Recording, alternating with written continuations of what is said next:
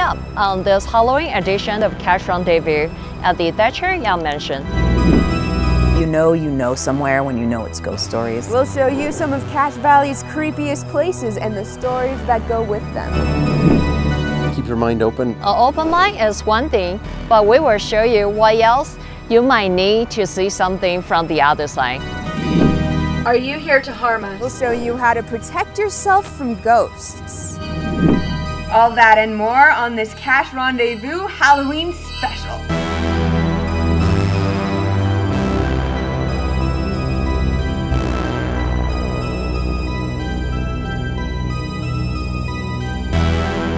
Welcome to this Halloween edition of Cache Rendezvous. I'm Tingyu Chen. And I'm Yvonne Bass. We're here at the Thatcher Young Mansion, built in 1878.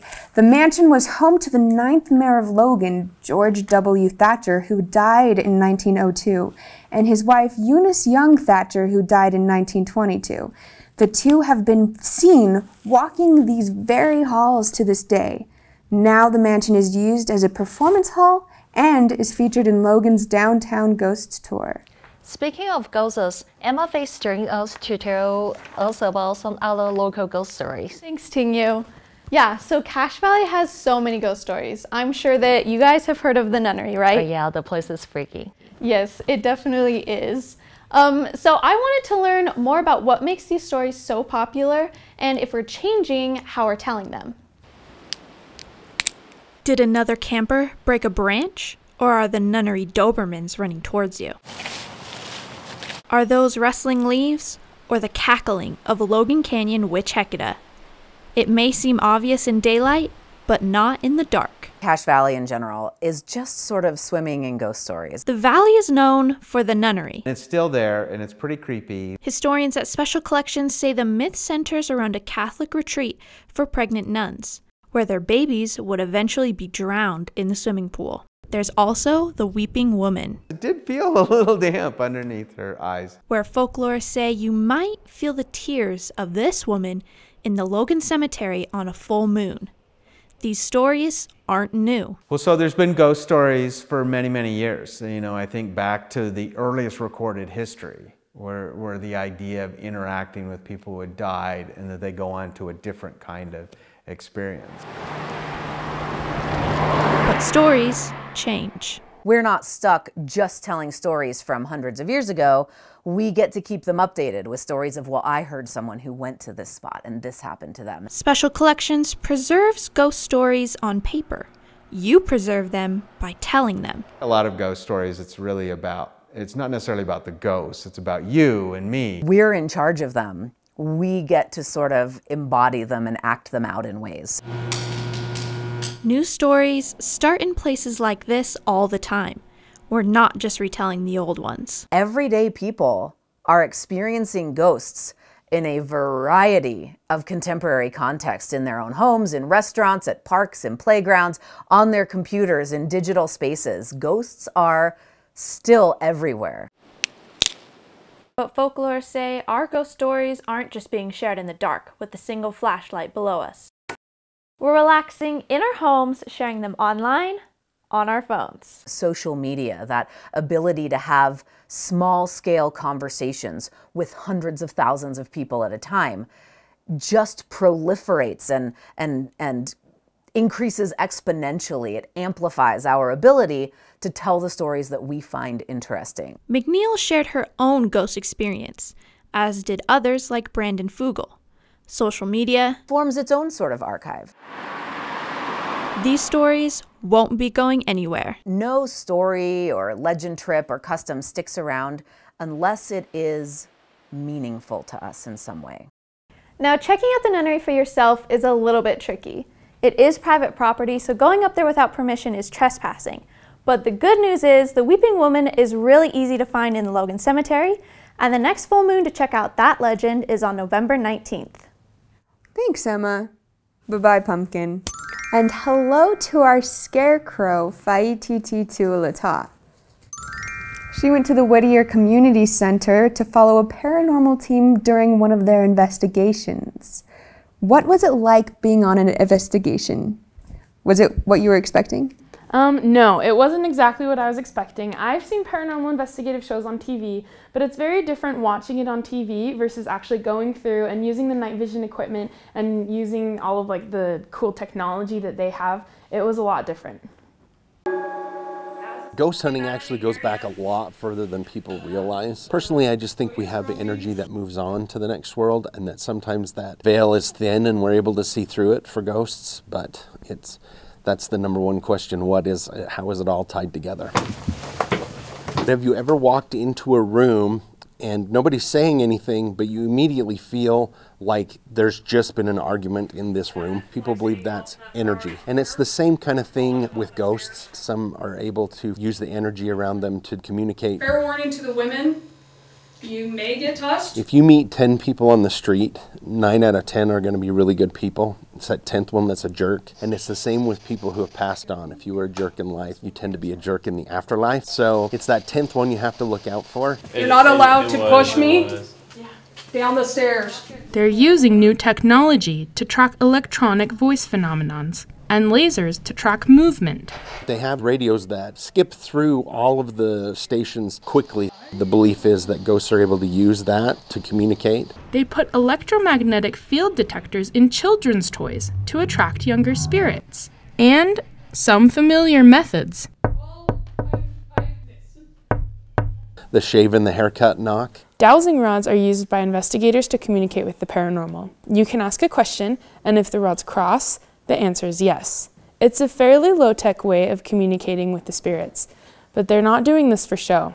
They say there's a deeper meaning behind why they do what they do. I've been able to have a few different family member spirits that's passed on that's kind of talked to me and kind of helped bring closer to their loved ones. So it's kind of cool when that happens.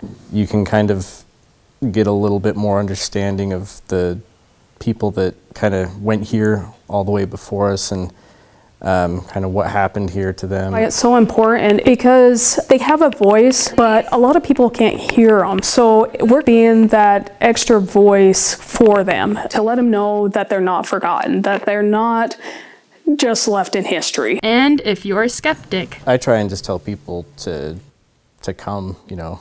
That's probably the best way to see what goes on here. That's okay if you don't believe, but have an open mind. Come to an investigation and actually experience what can happen. Dowsing rods, you can see these. It's just never going to be enough for somebody until they have their own experience. Keep your mind open, and you never know when you're going to have an experience. That was pretty spooky for you, TT. Were you scared? I was a little bit nervous going down into the basement. They said that there's a vortex down there, and a vortex, they said, is kind of like a chaotic spiraling portal, so sometimes it's hard for the spirits to pass through it, and sometimes they can't get back into the spirit world, so I was a little bit nervous about that. I would be too. Thanks for joining us.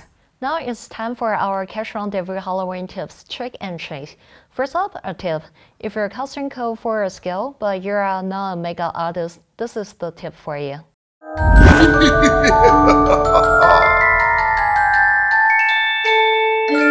You will need a fishnet tied. Then you will need an eyeshadow palette with the color of your choice. And lastly, a makeup brush. Generously dip the makeup brush in the eyeshadow. Take the fishnet ties, hold down where the scale will be, and brush the eyeshadow on. Do this a few more times to get the shade you want. Once you have done it a few more times and are happy with the look of the scale, you are done. And coming up, I'm not most people though. we'll show you what makes a psychic tick. Zombies, well, just breaking my house. Some ghosts are very classic and have longer history, but just not the one we know. If I could be you, and you could be me for just 1 hour. If we could find a way to get inside each other's minds. If you could see you through my eyes instead of your ego. I believe you'd be surprised to see that you've been blind. Walk a mile in my shoes. Walk a mile in my shoes. Yeah, before you abuse, criticize and accuse. Walk a mile in my shoes. my shoes. Well, before you abuse, criticize and accuse, walk a mile in my shoes.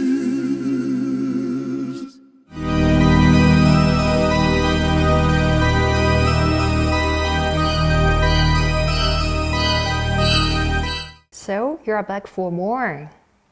You may or may not think that ghosts are real, but I went on an adventure that challenged my doubts. I do not like the energy in this room at all. Like, I feel like I got punched in the gut. This room is full of what Vivian Godwin calls negative energy. She says to protect yourself from this energy, you can start by putting salt in your shoes, from getting anything attached to you, holding an obsidian stone, and using holy water. The definition of a psychic is somebody who knows things that they wouldn't normally know. And a medium is somebody who can communicate with spirit, and I do both. She says she loves what she does because it involves working with others.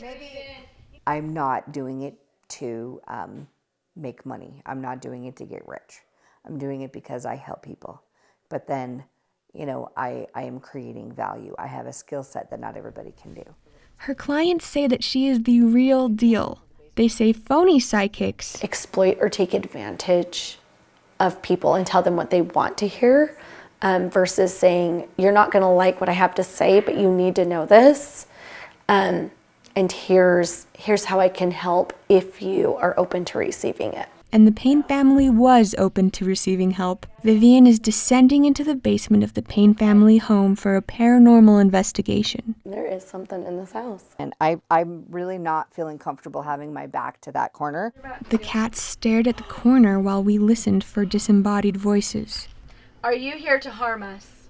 Do you want to be helped? Payne says whatever is in her home has affected her family. It's especially affected my children. There is such a struggle in this home. This cup represents negative energy, and this dropper is good energy. Now, Vivian says that when you try to change the energy, even just by a drop, it can get messy. And that is exactly what is happening for the Payne family. You're trying to put in so much good, but everything's just this overflowing. Because there's some crazy crap in here. Melissa's sons had trouble sleeping in this room. I do not like the energy of this room. I'm just going to tell you that right now. When we passed through the doorway, we could feel the temperature drop. It's at least like a 20-degree difference. Yeah, this room like never gets 20. Oh my gosh, it was way cold in here. And my camera batteries dropped with it 48% in 5 minutes. On 3 separate devices, we heard what we thought was the word go. Is there something you want? That was a whisper. Yeah. Like it said go. Is there something you want?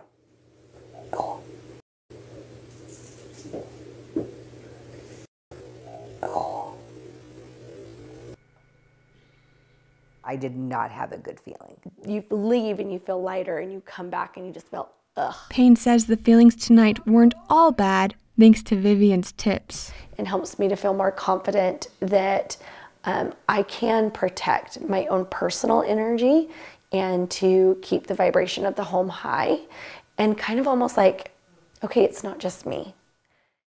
Vivian plans on returning to the Payne home in hopes to clear the negative energy and entities she felt that night.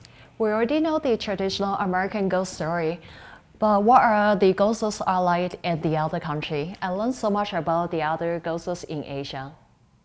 We might be already familiar with the classic character, such as vampire or zombies, but what about the Asian ghosts?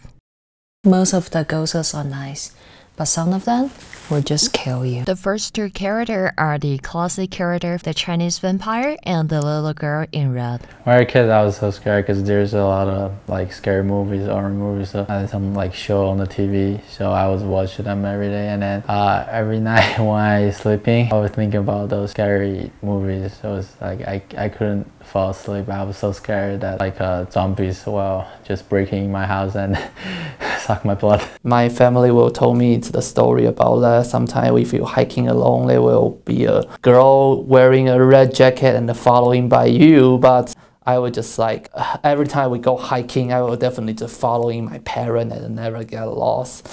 Split Mouse Lady. Split Mouse Lady is one of the classic ghost stories in Japan. She will usually wear a white mask and with a long hair and just wandering and just can approach person who are just walking alone and ask, "Am I pretty?"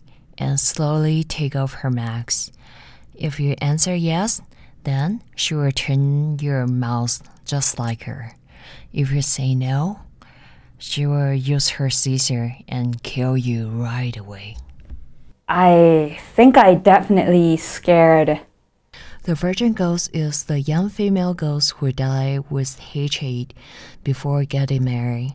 She will be wearing the white hanbok, and because she wasn't able to get married before she was alive, she was just wandering around the world and seducing men. I didn't really grow up with that story, but it's really scary about to heard of any ghost story. Even they are not for girls, they do surprise people than what I heard of. After introducing so many ghosts from Asia, on this year, you might have a few different options on the Halloween costume. If you're looking to give out more tricks than treats this year, we have a Scared, Frighten Every Trick-or-Treater in our Cache Rendezvous Tips, Tricks, and Treats.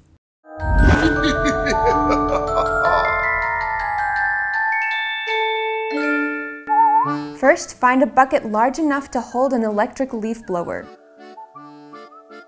Plug in your leaf blower and set its blow setting to medium.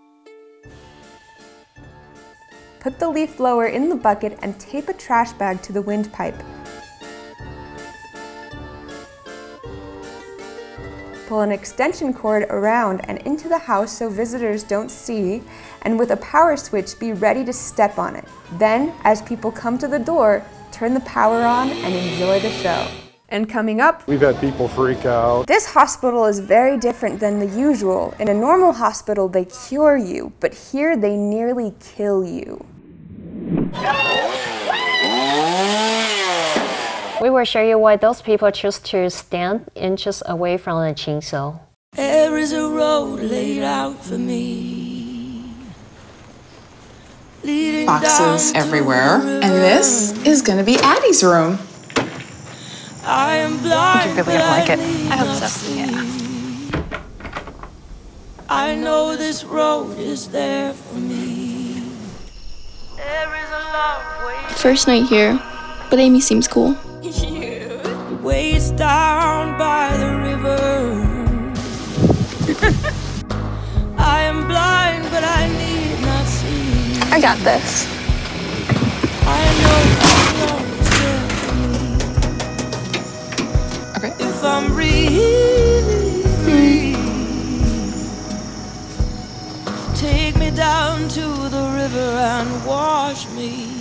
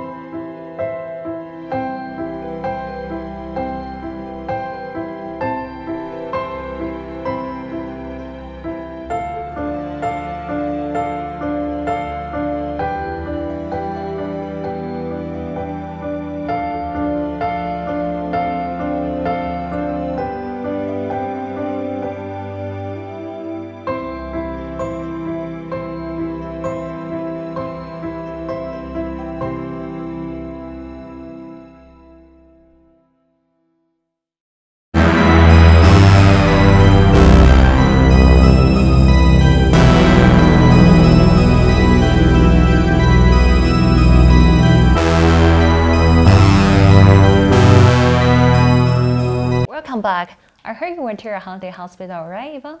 I did. Halloween is known as the most frightening holiday of the year. I went to a place where many go to feel that festive fear. Horror dolls, haunted hallways, and Halloween costumes.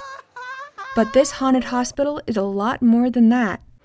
This doll is not the creepiest thing I've seen tonight. As you can see by my wristband, I went through the asylum and I barely made it through. No, you didn't. The spooks did their job by going scary deep in their characters. We collect animal skin, pelts. I just happen to have some lovely bones tonight. All the spirit is here, and the heart of this haunted hospital is pumping with it.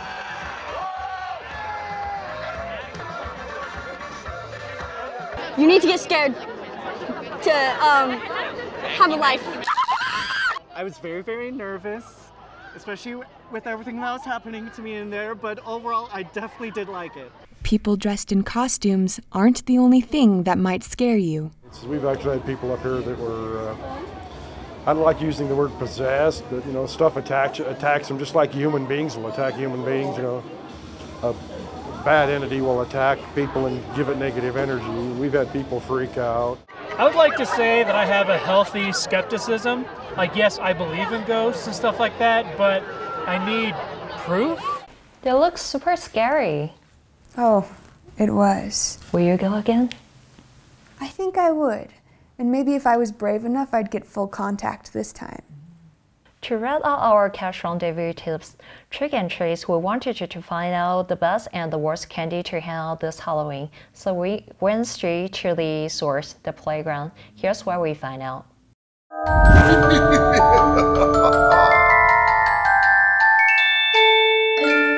What is your favorite Halloween candy? Airheads, lollipops, Reese's Pieces, Jolly Ranchers, Sour Patch Kids, Skittles, Reese's Peanut Butter Cups, Reese's, Tootsie Rolls, Reese's Peanut Butter Cup, Milky Ways, Skittles, Reese's Pieces, M&M's, multicolored licorice, Skittles, candy corn, Skittles, Three Musketeers, Reese's Pieces. What is the yuckiest Halloween candy? Probably Sour Skittles, Pretzels, Reese's Peanut Butter Cup, Candy Corn, Jolly Ranchers, Reese's Pieces, Pommel, Snickers, Jawbreakers, Skittles, Jawbreakers, Skittles, Water. Sarah Murphy joins us to talk about why people like to be scared. We've learned a lot about the different scares here in Cache Valley and the methods people use to find them. But why do people seek them? That's right, guys. Now, for myself, I always thought I was a person that liked scary things and being scared, but as you're about to find out, that is apparently not the case anymore. I went to a haunted house and I walked through it myself to find out why people like being scared and why they pay money for the thrill. Oh no, please. Being chased down a hallway, meeting zombie brides. Your kind's not welcome here. And getting knocked to the ground with fear. That's what happens when the ghouls and goblins come out to play for Halloween. I just got scared out of my mind. We got scared, actually. The 10th West Scare House opens each October. Hi guys! Hi! And workers and scares come together to make a haunting experience. Welcome to the carnival! It's not anything like a normal job, but it's really fun. It's really funny to see people's reaction. Like, really funny. From the monkey man to the zombie dentist, scare lovers say they enjoy it all. Their favorite part. Definitely the guy with the chainsaw, because I hit against the wall. Chainsaw dude. Probably the guy chasing us with the chainsaw. Chainsaw guy. I love the enjoyment they get out of it. I love like they scream and then they laugh because they're having so much fun for some reason. Walking through these fluorescent colors in these blacklit hallways and putting on these 3D glasses are something these people do to enhance the scare. So why do they do it? Things get a little bland around the home. You need a good scare. It's the spooky season. Even though I get scared, I feel like it's still fun to be scared all of a sudden, because I know it won't like last forever. It's a different kind of scare. You're so scared! The kind these people seek out from haunted houses. I'm done. I think the haunted house, it's definitely not not that kind of like fear that like sticks with you and like gives you bad dreams. It's mostly just like jump scares, which is like the fun kind of scare that like gets you smiling. And staff has theories too. I think it's escapism. When stress is triggered by the fight or flight response, but you can't run or fight your stress because it's, school or work or whatever. So they come to a place where they can be scared, where they have the opportunity to run from something that's actually feels like danger, so they can release that stress. Sometimes it's nice to just have it out of our hands and not know what's going to happen. Get off my bridge! While there may be no clowning around, fright makers and the frightened say the suspense,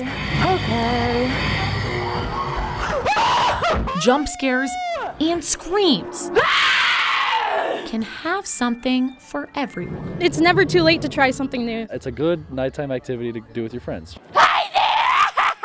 And to those who are too scared, they should grow up. It's a lot of fun they're missing out. It sounds like the chainsaw guy was pretty scary. What did you think was the worst? So the chainsaw guy, he was pretty scary, but for me, I'd have to say the scariest part was definitely the clowns. They took their job pretty seriously and followed us minutes after we even got out of the house. But despite all the fears, I'd have to say I agree with the chainsaw guy. I believe everyone should do it at least once. Well, thanks, Sarah. Now let's wrap up the show. Thank you so much for joining us on this edition of Cache Rendezvous. You can find our previous editions on our Facebook page. We'll leave you some more shot of the haunted house. Happy Halloween, Cache Valley. Please, I'm scared. Keep the light on. Keep the light on.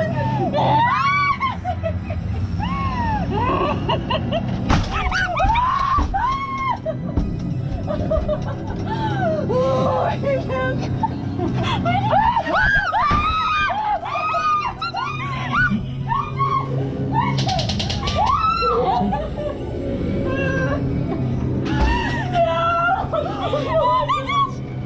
I'm so happy to have new friends! Zipper face.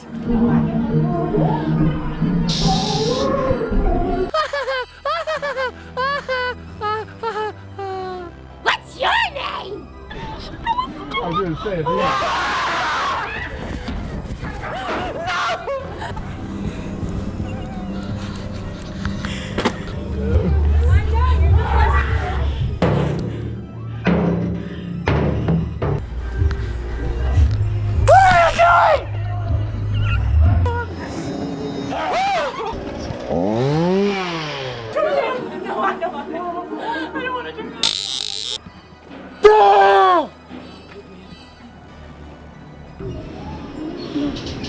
Oh no, I know. No.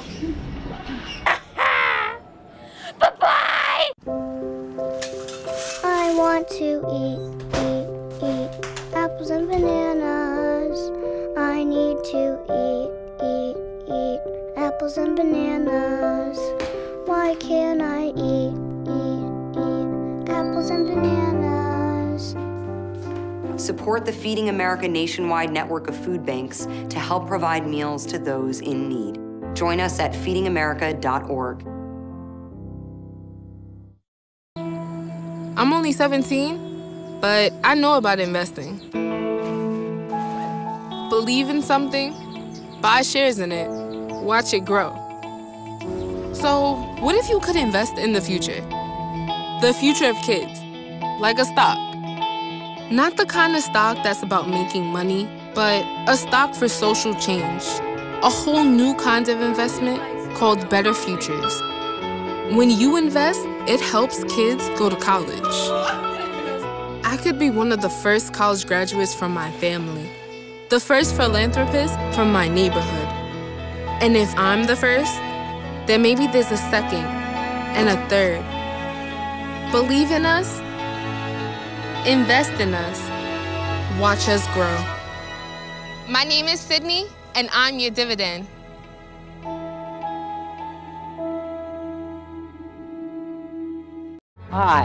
I believe. I believe that. I believe that we. I believe that we will make a difference. We will treat everyone with respect. We will stop violence of every kind on campus. We will build each other up and not tear each other down. We will know where to get help when a friend is struggling. We will value the dignity in every person. We will stand up to protect our Aggie family.